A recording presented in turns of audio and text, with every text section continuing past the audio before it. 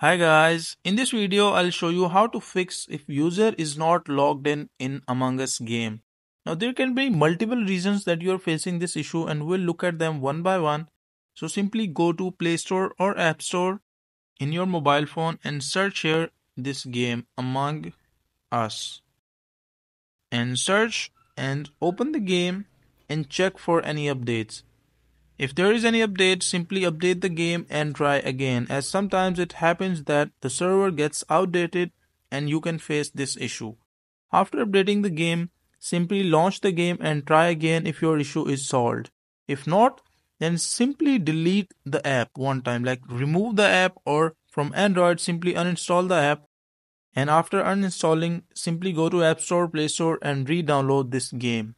And after re-downloading, simply try again and most probably your issue will be solved. So that is how you can solve the logged in issue in Among Us game.